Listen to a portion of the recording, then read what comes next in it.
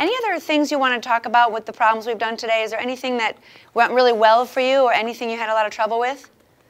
Jamir? The problem sets. The problem set when you worked in the teacher center. Anything that you had a lot of trouble with or anything that you found? I found easily. You found it easily. Why was it so easy for you? No.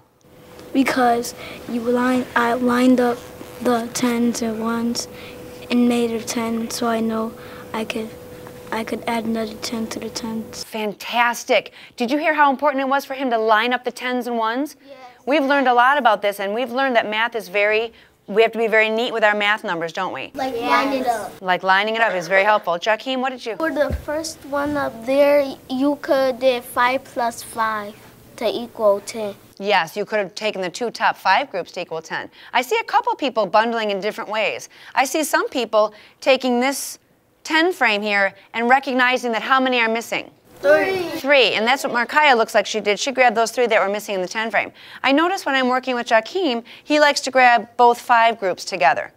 Any way you feel is comfortable as long as you can